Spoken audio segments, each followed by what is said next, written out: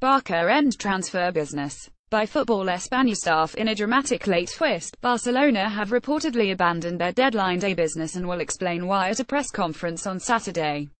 According to Sport, Paris Saint-Germain's stubbornness over Angel Di Maria's sale prompted Barca to back out of talks. It comes despite the Catalans upping their offer to a figure in the region of €45 million. Furthermore, Liverpool have included Philippe Coutinho in their Premier League and Champions League squads, while Mundo Deportivo notes Monaco have refused a late approach for Thomas Lemar. Barca have since called the press conference at 1100 BST on Monday, where board members Robert Fernandez and Albert Soler will be present. Sport believes the opportunity will be used by the pair to explain why the club did not pursue their deadline day deals, with Radio Marca claiming it was due to the market going crazy.